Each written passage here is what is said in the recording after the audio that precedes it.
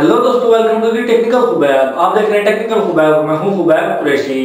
तो फ्रेंड्स, आज की वीडियो में मैं आपको कुछ ऐसा खास बताने वाला हूं क्रिएटिव कॉमन लाइसेंस के बारे में, स्टैंडर्ड यूट्यूब लाइसेंस और क्रिएटिव कॉमन लाइसेंस के बारे में।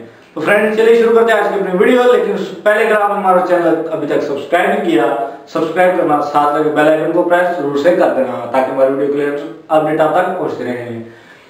तो वीडियो शुरू करने से पहले मेरी आपसे रिक्वेस्ट है कि वीडियो को लाइक जरूर कर दिया करो। लाइक से मोटिवेशन मिलता है, वीडियो को लाइक से जरूर से कर दिया करो। तो चलिए शुरू करते हैं आज की वीडियो। तो फ्रेंड्स, आज हम बात करते हैं कि क्रिएटिव कॉमन लाइसेंस की।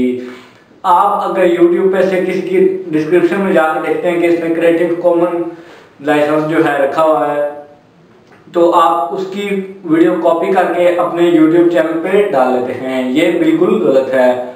आपको उसके लिए जांच पड़ताल करनी होगी थोड़ी सी। वो क्या होता है कि वो अगर किसी स्टैंडर्ड YouTube लाइसेंस की वीडियो उठा के किसी भी चैनल की अपने चैनल पे डालता है तो उसको क्रिएटिव कॉमन्स कर देता है। शायद ही उसके चैनल पे कॉपीराइट क्लेम ना आए, लेकिन आपके चैनल पे कॉपीराइट क्लेम आ सकता है। वो कैसे, मैं आपको बताता हूँ।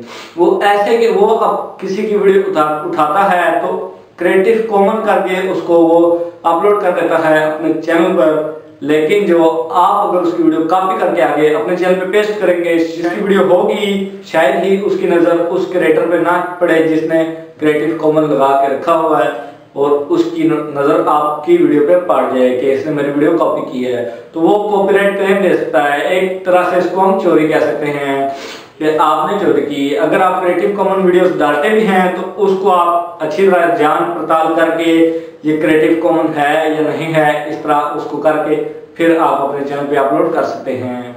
इस तरह आपकी वीडियो पे कॉपीराइट नहीं आएगा। और YouTube ने एक बात साफ साफ जाहिर कर दी है कि अगर आप किसी की क्रिएटिव कॉमन वीडियो उठाते भी हैं तो उसमें आप थोड़ी सी अपनी खुद की एडिटिंग करें, अपना फेस रिवेन्यू डालें या अपना कुछ इस तरह अपना खुद की एडिटिंग करें थोड़ी सी, फिर उसको आप अपलोड करेंगे तो कॉपीराइट क्लेम नहीं आएगा।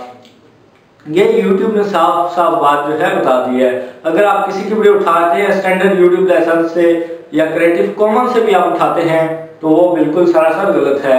आपको जांच पड़ताल करनी होगी कि ये क्रिएटिव कॉमन सही में है भी या नहीं, फिर आप उसकी वीडियो उठाएं अपने चैनल पर डालें, आपको कोई परेशानी नहीं होगी। इससे आपका चैनल हिफाजत पर रहेगा, आपके चैनल पर कॉपीराइट क्लेम नहीं आएगा। बहुत सारे यूट्यूबर ये गलती करते हैं, नए नए आते हैं तो वो देखते हैं कि कौन सी वीडियो कॉपीराइट क्लेम से नहीं है और कहां से मिलेगी, तो वो वीडियो देखते हैं YouTube पे, तो वो ऐसे में क्रिएटिव कॉमन चीज उठा के अपने चैनल पे डाल देते हैं। तो आपको ऐसा नहीं करना, आपको पूरी तरह जांच पड़ताल करनी है कि ये वीडियो क्रिएटिव कॉमन है या स्टैंडर्ड YouTube लाइसेंस है। तो फ्रेंड्स, उम्मीद करता हूँ आज वीडियो को पसंद आई, वीडियो का टॉपिक पसंद आया होगा। वीडियो पसंद आई तो वीडियो को लाइक करना, शेयर करना फ्रेंड्स के साथ।